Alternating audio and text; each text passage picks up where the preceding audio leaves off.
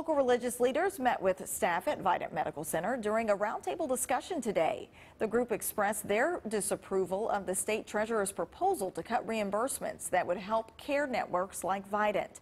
The CEO of Vidant explained to the leaders the problems around the treasurer's proposal. He says ultimately, if this plan is signed, $40 million will be taken from Vidant's budget, taking away needed jobs and services.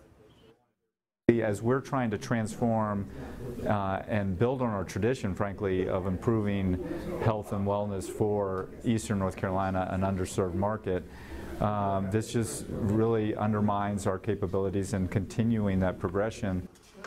90 Year Side has spoken to the state treasurer's office, and we're waiting for a response from them.